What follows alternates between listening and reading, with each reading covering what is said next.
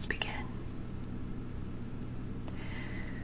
This book is dedicated to my good friend and comrade, my wife, LFP. Chapter 1, The Cyclone. Dorothy lived in the midst of the great Kansas prairies with Uncle Henry, who was a farmer, and Aunt Em, who was the farmer's wife. Their house was small, for the lumber to build it had to be carried by wagon many miles. There were 4 walls, a floor, and a roof, which made one room, and this room contained a rusty-looking cooking stove, a cupboard for the dishes, a table, 3 or 4 chairs, and the beds. Uncle Henry and Aunt Em had a big bed in one corner, and Dorothy a little bed in another corner. There was no garret at all, and no cellar except for a small hole dug in the ground, called a cyclone cellar, where the family could go in case one of those great whirlwinds arose mighty enough to crush any building in its path. It was reached by a trapdoor in the middle of the floor, from which a ladder led down into the small, dark hole. When Dorothy stood in the doorway and looked around, she could see nothing but the great gray prairie on every side. Not a tree nor a house broke the broad sweep of flat country that reached the edge of the sky in all directions. The sun had baked the plowed land into a gray mass with little cracks running through it. Even the grass was not green, for the sun had burned the tops of the long blades until they were the same gray color to be seen everywhere. Once the house had been painted, but the sun blistered the paint and the rains washed it away, and now the house was as dull and gray as everything else. When Aunt Em came there to live, she was a young, pretty wife. The sun and wind had changed her, too.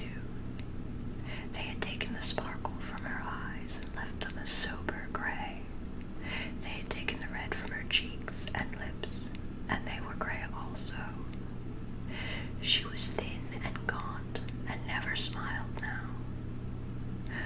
When Dorothy, who was an orphan, first came to her, Aunt Em had been so startled by the child's laughter that she would scream and press her hand upon her heart whenever Dorothy's merry voice reached her ears, and she still looked at the little girl with wonder that she could find anything to laugh at.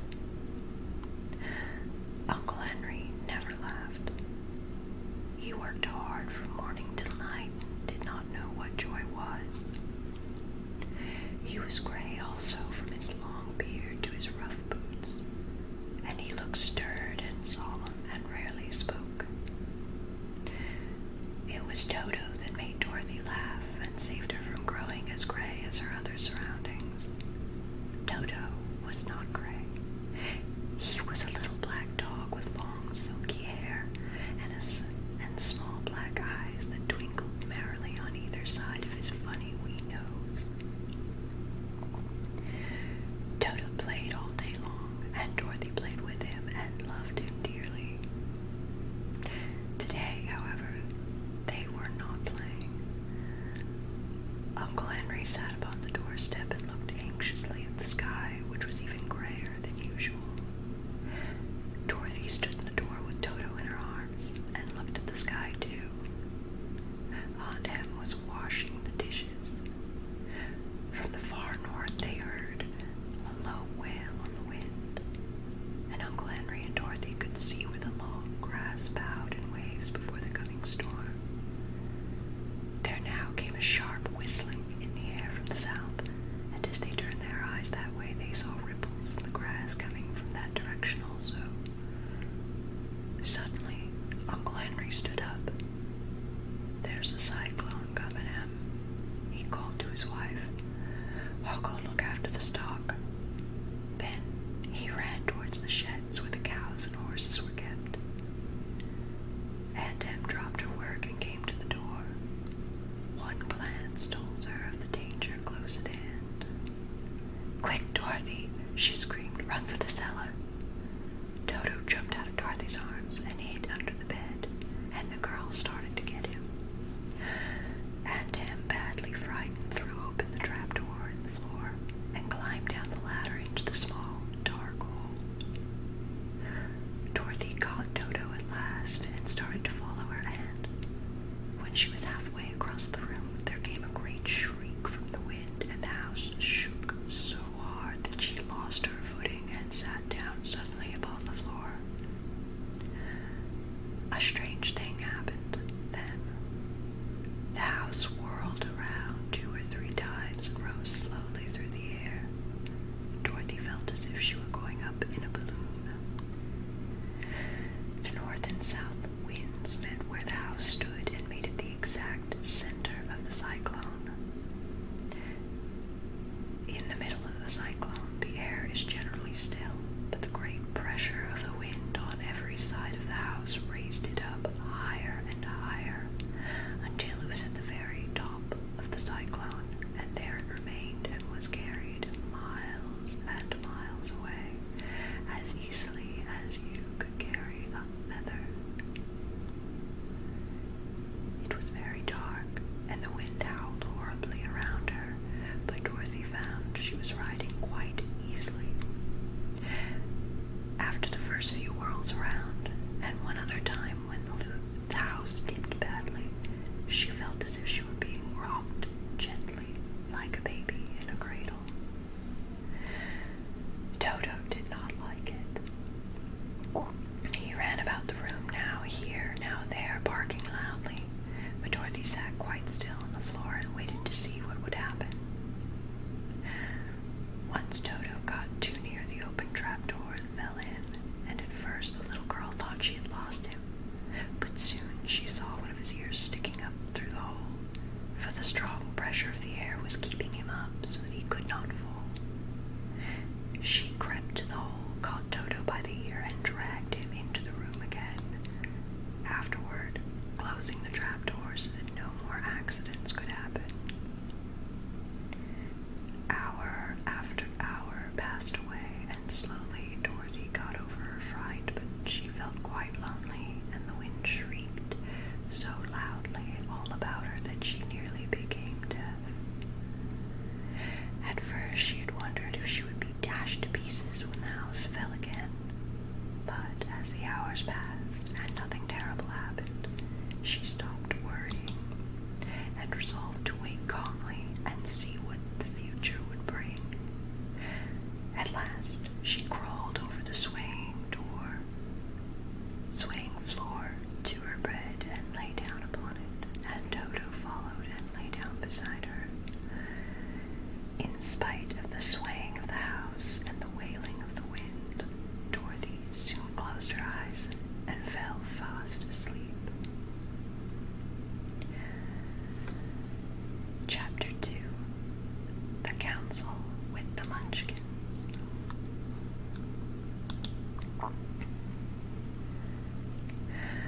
She was awakened by a shock so sudden and severe that if Dorothy had not been laying on the soft bed, she might have been hurt. As it was, the jar made her catch her breath and wonder what could have happened, and Toto put his cold little nose into her face and whined dismally. Dorothy sat up and noticed that the house was not moving, nor was it dark, for the bright sunshine came in at the window, flooding the little room. She sprang from her bed and with Toto at her heels ran and opened the door. The little girl gave a cry of amazement and looked about her, her eyes growing bigger and bigger at the wonderful sights she saw. The cyclone had set the house down very gently for a cyclone, in the midst of a country of marvelous beauty. There were lovely patches of green sward all about, with stately trees bearing rich and luscious fruits. Banks of gorgeous flowers were on every hand, and birds with rare and brilliant plumage sang and fluttered in the trees.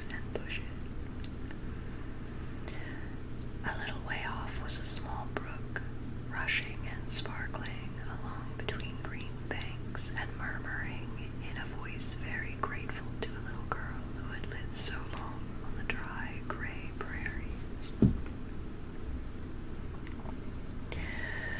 While she stood looking eagerly at the strange and beautiful sights, she noticed coming toward her a group of the queerest people she had ever seen. They were not as big as the grown folk she'd always been used to, but neither were they very small. In fact, they seemed about as tall as Dorothy, who was a well-grown child for her age, although they were, so far as looks go, many years older. 3 were men and 1 a woman, and all were oddly dressed. They wore round hats that rose to a small point a foot above their heads, with little bells around the brims that tinkled sweetly as they moved. The hats of the men were blue. The little woman's hat was white, and she wore a white gown that hung in plaits from her shoulders. Over it were sprinkled little stars that glistened in the sun like diamonds. The men were dressed in blue, of the same shade as their hats, and wore well-polished boots with a deep roll of blue at the tops. The men, Dorothy thought, were about as old as Uncle Henry, for 2 of them had beards. But the little woman was doubtless much older. Her face was covered in wrinkles, her hair was nearly white, and she walked rather stiffly. When these people drew near the house where Dorothy was standing in the doorway, they paused and whispered among themselves as if afraid to come farther. But the little old woman walked up to Dorothy, made a low bow, and said in a sweet voice, "You are welcome, most noble sorceress, to the land of the Munchkins. We are so grateful to you for having killed the wicked witch of the East and for setting our people free from bondage." Dorothy listened to the speech with wonder. What could the little woman possibly mean by calling her a sorceress and saying she had killed the wicked witch of the East? Dorothy was an innocent, harmless little girl who had been carried by a cyclone many miles from home, and she had never killed anything in all her life. But the little woman evidently expected her to answer, so Dorothy said with hesitation, "You are very kind, but there must be some mistake. I've not killed anything." "Your house did anyway," replied the little old woman with a laugh. "And that is the same thing. See," she continued, pointing to the corner of the house. "There are her two toes, still sticking out from under a block of wood." Dorothy looked and gave a little cry of fright. There, indeed, just under the corner of the great beam the house rested on, 2 feet were sticking out, shod in silver shoes with pointed toes. Oh dear," cried Dorothy, clasping her hands together in dismay. "The house must have fallen on her. Whatever shall we do?" "There is nothing to be done," said the little woman calmly. "But who was she?" asked Dorothy. "She was the wicked witch of the East, as I said," answered the little woman. "She has held all the Munchkins in bondage for many years, making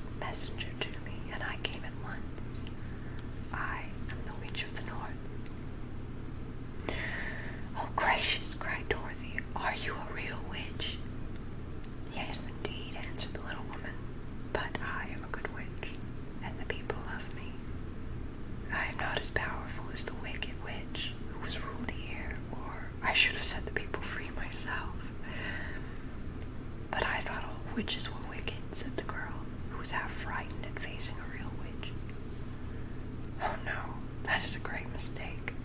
There were only 4 witches in all the land of Oz, and 2 of them, those who live in the north and the south, are good witches. I know this is true, for I am one of them myself and cannot be mistaken. Those who dwelt in the east and the west were indeed wicked witches, but now that you have killed one of them, there is but one wicked witch in all the land of Oz, the one who lives in the west.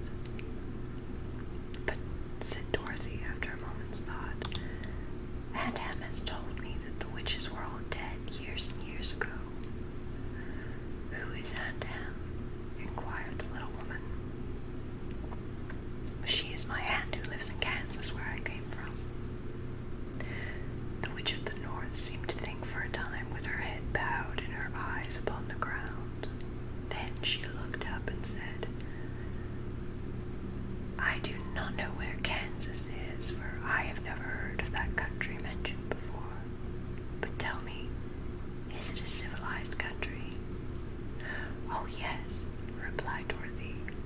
Then that counts for it. In the civilized countries, I believe there are no witches left, nor wizards, nor sorceresses, nor magicians. But you see, the land of Oz has never been civilized, for we are cut off from all the rest of the world. Therefore, we still have wizards and witches among us. Who are the wizards? Asked Dorothy. Oz himself is the great wizard, answered the witch, sinking her voice to a whisper. He is more powerful than all the rest of us together. He lives in the City of Emeralds. Dorothy was going to ask another question, but just then the Munchkins, who had been standing silently by, gave a loud shout and pointed to the corner of the house where the wicked witch had been laying. What is it? Asked the little old woman, and looked and began to laugh.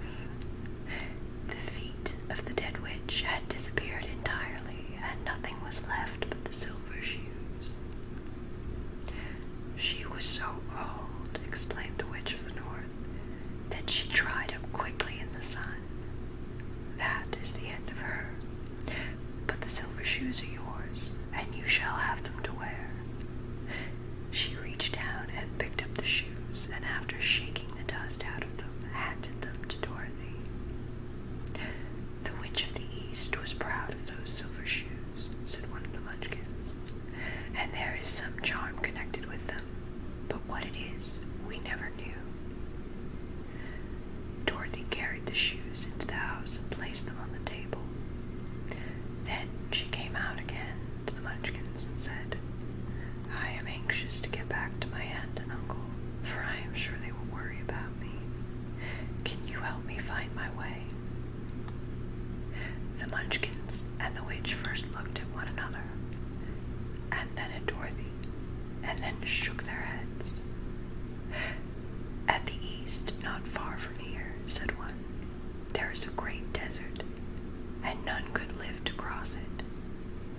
It is the same at the south, said another, for I have been there and seen it. The south is the country of the Quadlings. I am told, said the third man, that it is the same at the west, and that country where the Winkies live is ruled by the wicked witch of the west, who would make you her slave if you passed her way. The north is my home, said the old lady, and at its edge is the same great desert that surrounds this land of Oz. I'm afraid, my dear, you will have to live with us. Dorothy began to sob at this, for she felt lonely among all these strange people.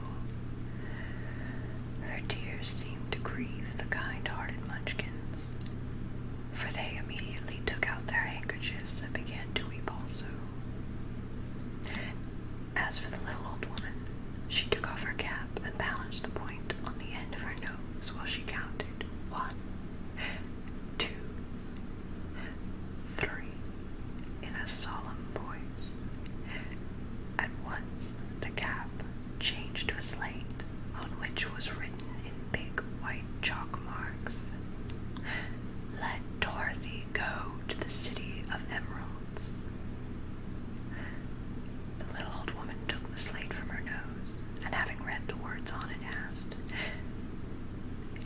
"Is your name Dorothy, my dear?" "Yes," answered the child, looking up and drying her tears.